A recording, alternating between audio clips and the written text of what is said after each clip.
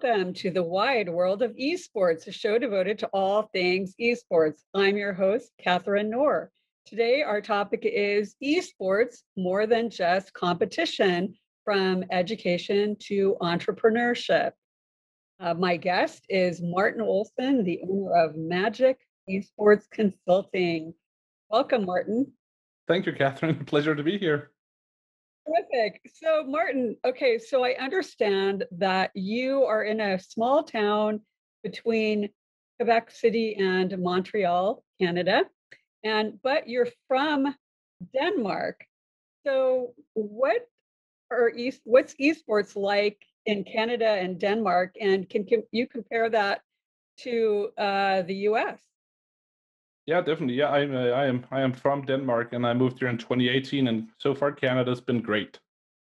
The main differences I would say from Denmark to Canada and then to the US is that I think Europe and Denmark in particular jumped on esports a lot earlier, so they're a bit further ahead education wise and competition wise, and getting more acceptance in the society.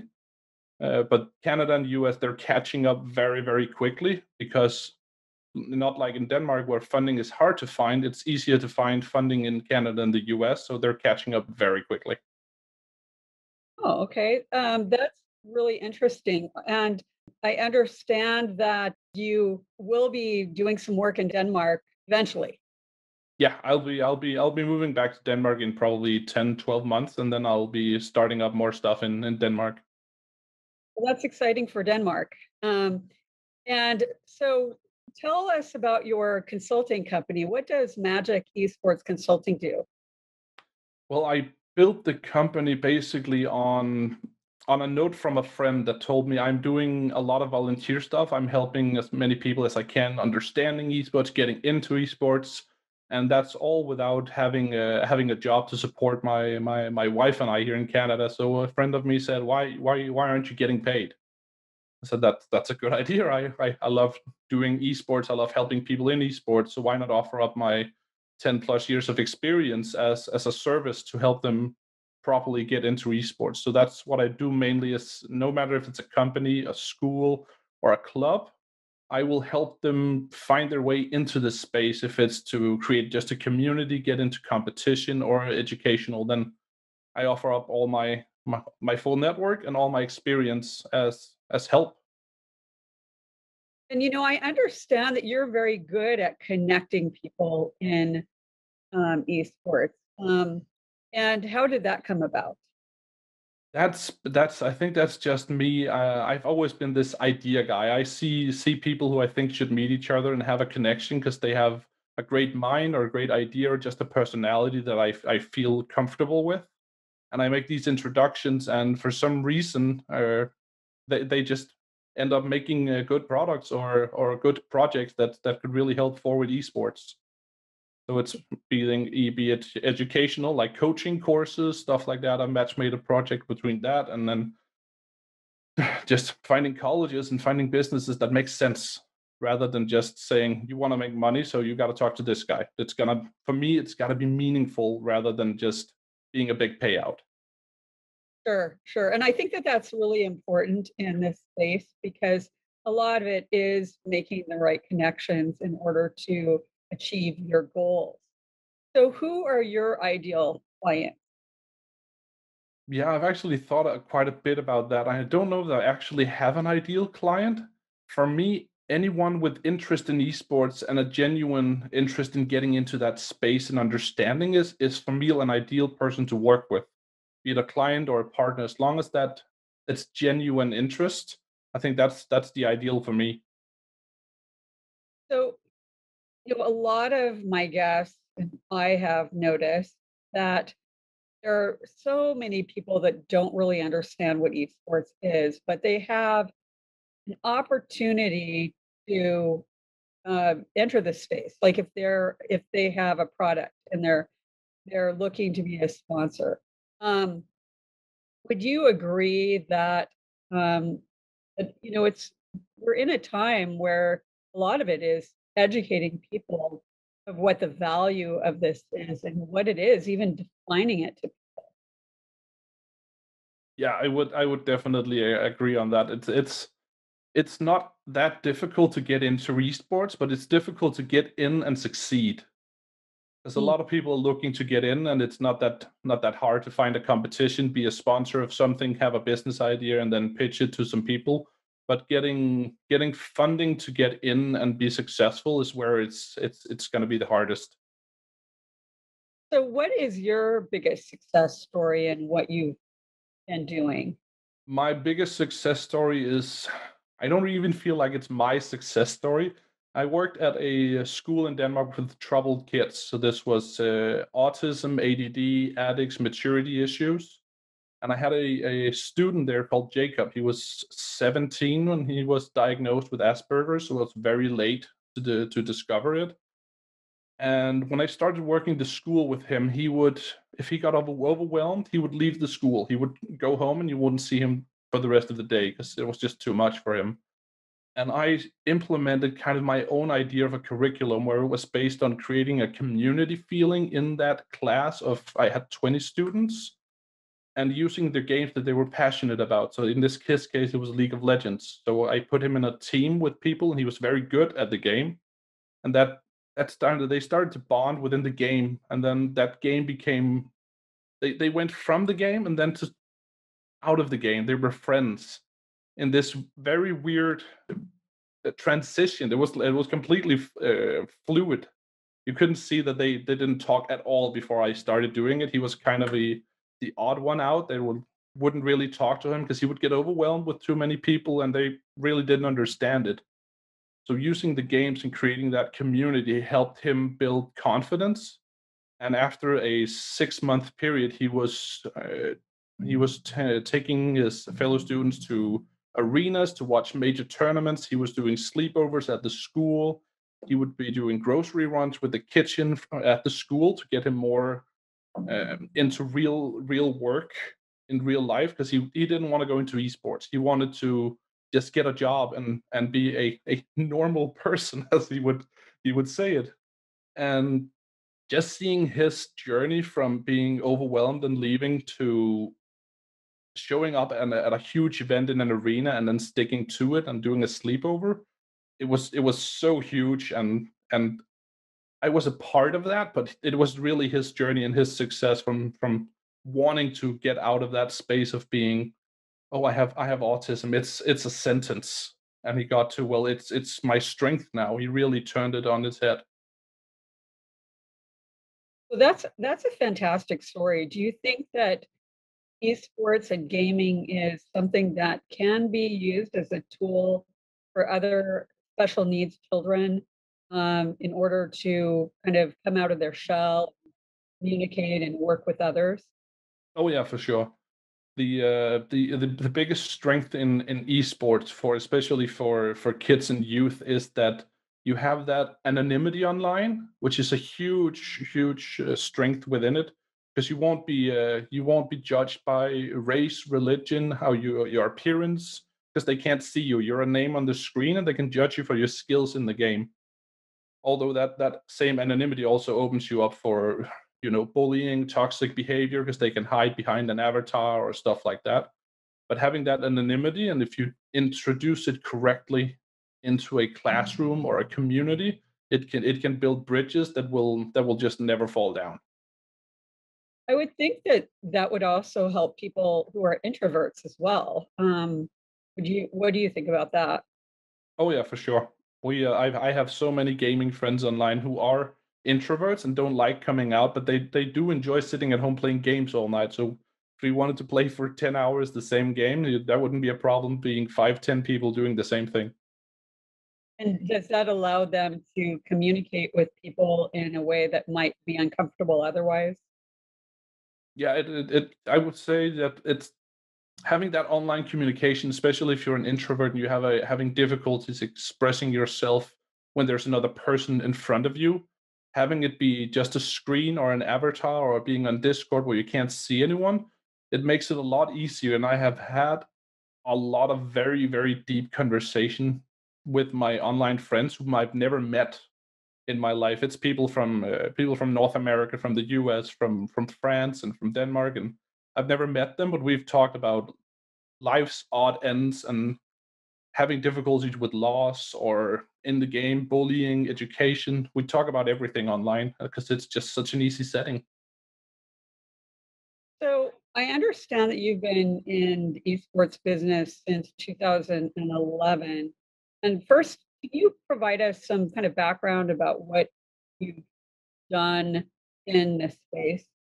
Yeah, I started out as a player. I played Counter Strike Source at a fairly high level in Denmark, and started volunteering at events because it seemed like fun at first, but it also I saw an opportunity to learn about this very early on.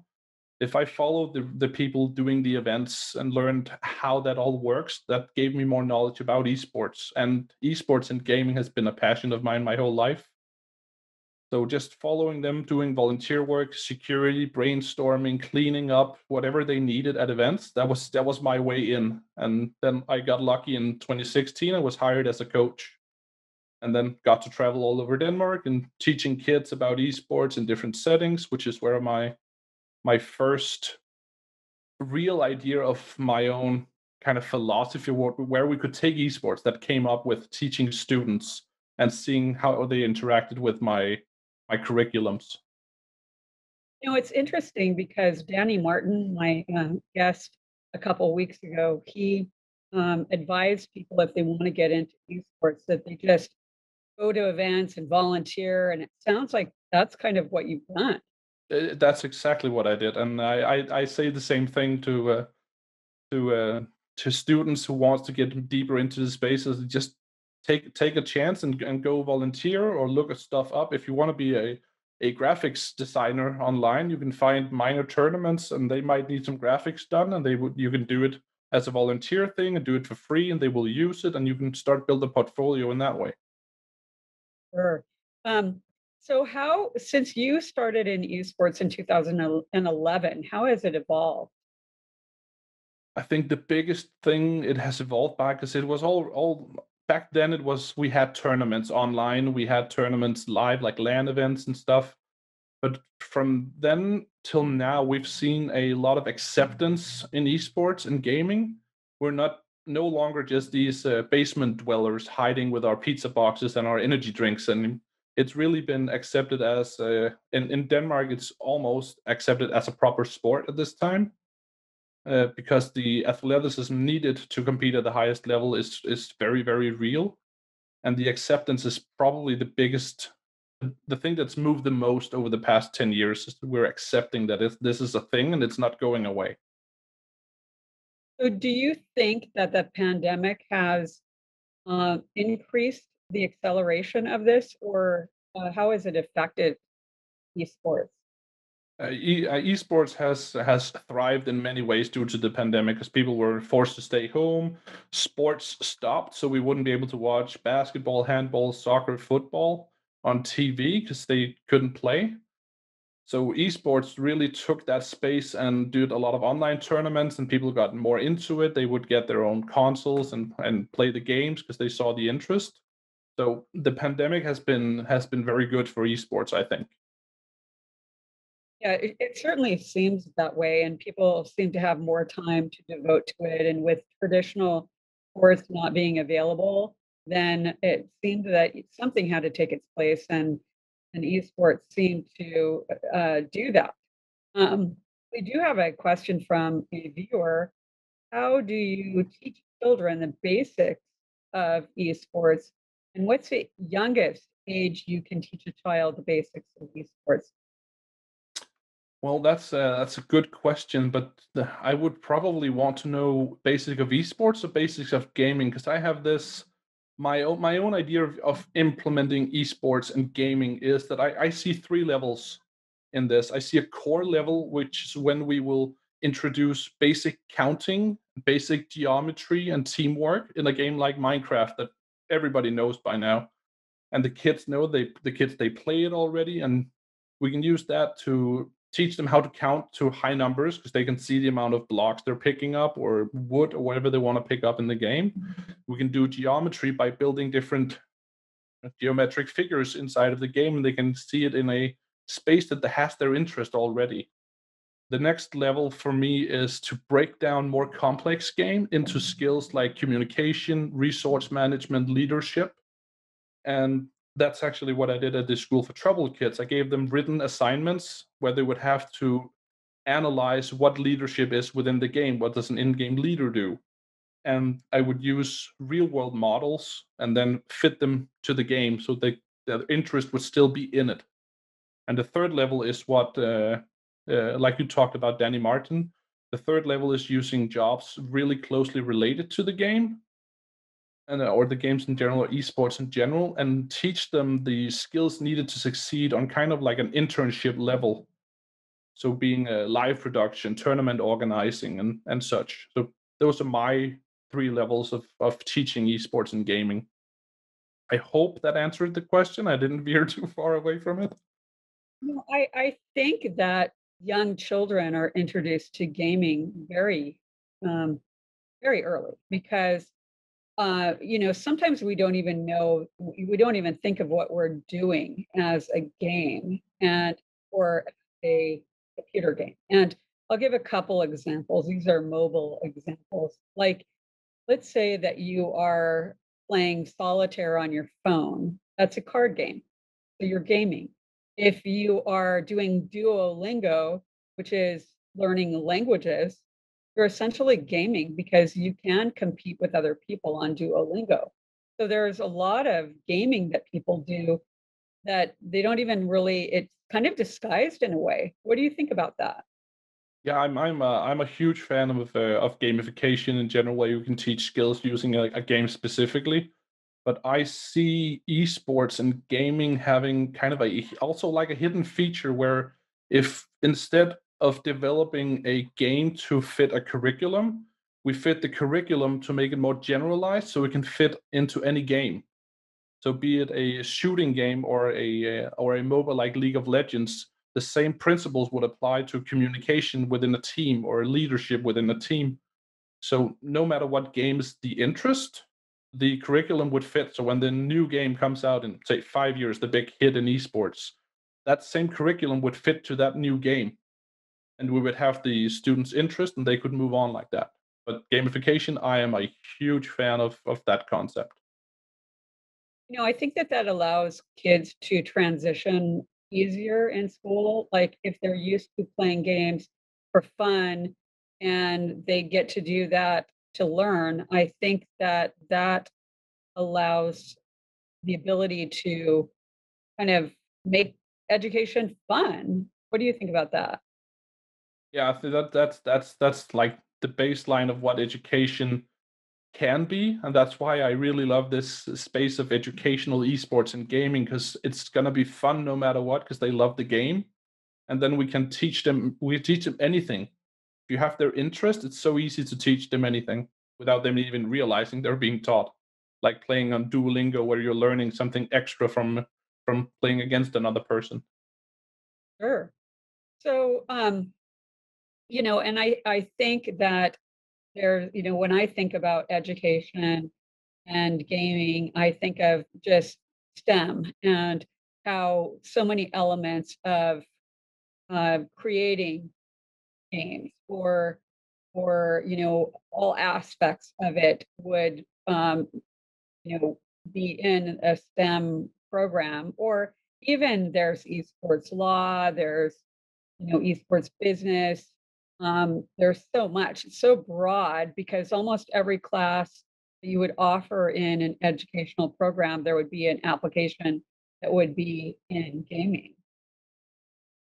Yeah, What do you are 100% correct, and um, yeah, in any job that people can think of in traditional sports, that exists in esports.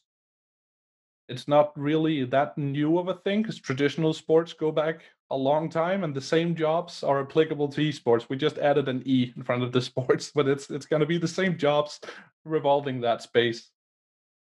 Sure. And so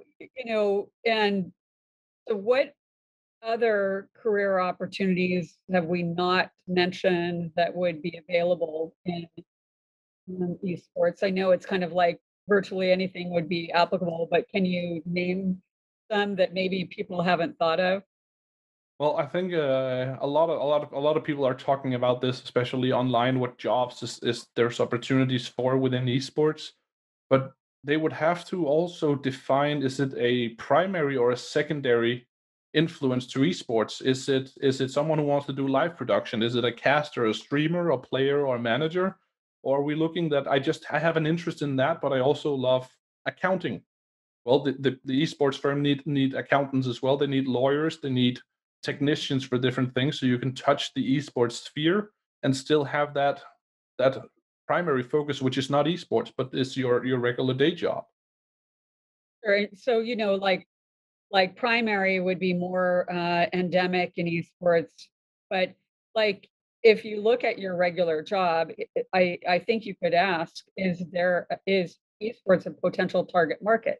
Like you talked about counting and law, and there's many other things. Uh, Marketing has been huge in esports lately, but what's interesting is if I attend an esports trade association meeting, within like a networking event, you will see accountants, and then me as a lawyer, or you will see other people that just identify esports as a potential target market where they can help people in that in the industry.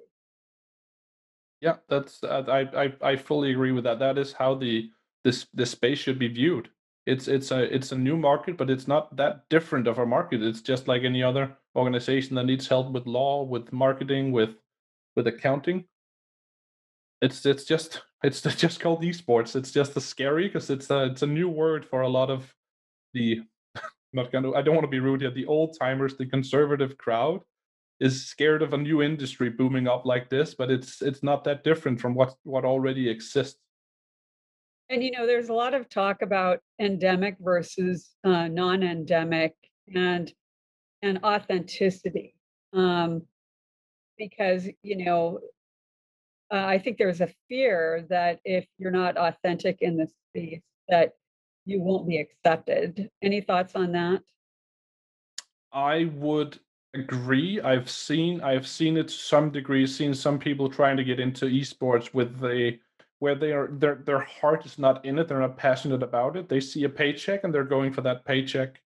And for a lot of the people early on that got into esports, it's a passion project. A lot of the big movers that we see now that are having success, they started off not spending a lot of cash on it. They've done a lot of volunteer work. Like I've been volunteering for 6 years before I got my first paycheck from working in esports and doing stuff.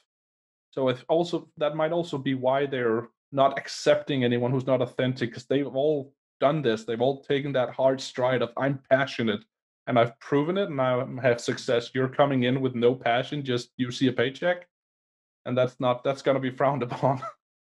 Sure. I think a lot of people pay their dues for years in terms of volunteering, and then one day after having paid their dues, they're sort of almost discovered, and then, like for example, a caster would be an example.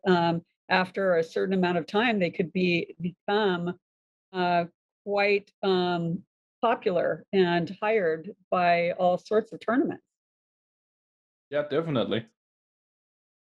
So, what do you think the barriers are to people who are interested in entering this space?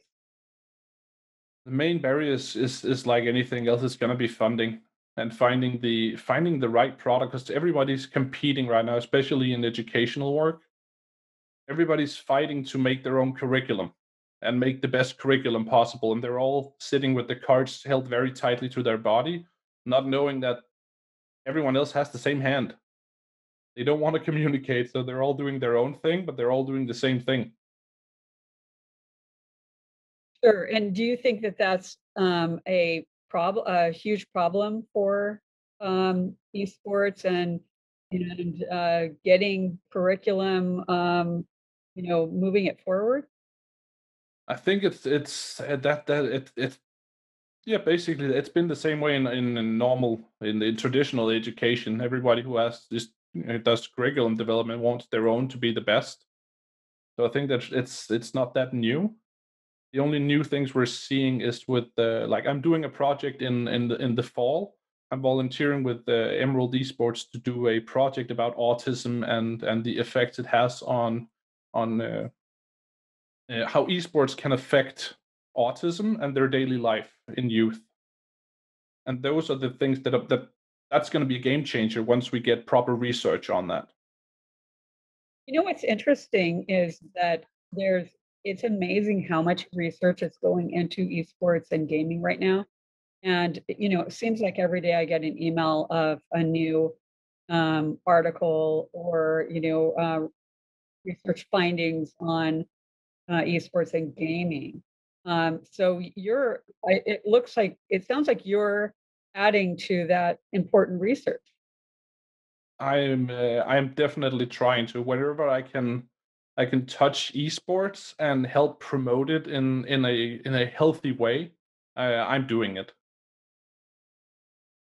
So there is another question from a viewer, and that is, will esports become a subject at school for children? For children, I'm not sure if it will be a subject for children. It might be like traditional sports. You could introduce it in that way and then have a class where you would play different games. But when it comes to education, we are seeing people doing master's degree in esports and PhD at the moment. So it's already well rooted inside of the educational system to be something really, really, really big. Sure. And so, what do you think the future of esports is? The future of esports is definitely for me education. Is the competition, whenever there's competition, it's going to be big, and it's already now showing with like the international and the majors in Counter Strike that the prize pools are there, so it's not going away. So education is where I think that's going to be the future of esports, getting it properly into a educational setting and doing that in the right way, and not just doing it in a quick way.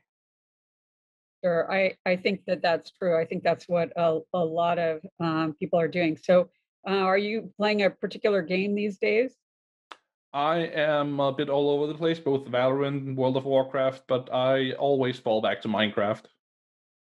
So that's your core game then. Yeah.